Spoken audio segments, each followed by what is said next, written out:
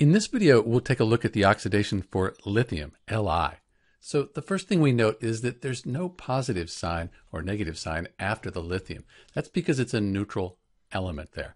We call this a free element. It's just lithium. And when we have a free element, the oxidation number, it's going to be 0. So the oxidation number on the Li here, that's going to be 0. Let's take a look at a chemical equation here and think about that for a second. So we have lithium all by itself. Its oxidation number, that's going to be 0. But when it's bonded to the chlorine here, the oxidation number is no longer 0. It's bonded to the chlorine, and with oxidation numbers, we're talking about the more electronegative element, in this case chlorine, pulling the electrons and becoming more negative, having a negative oxidation number. So lithium's in group 1, that's going to have a +1, and then chlorine, that'll have a -1 oxidation number.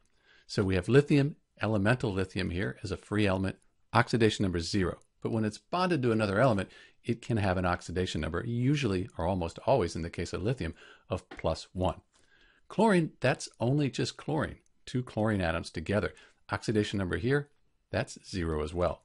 This is Dr. B with the oxidation number for the free element lithium. When it's a free element, oxidation number is going to be 0. Thanks for watching.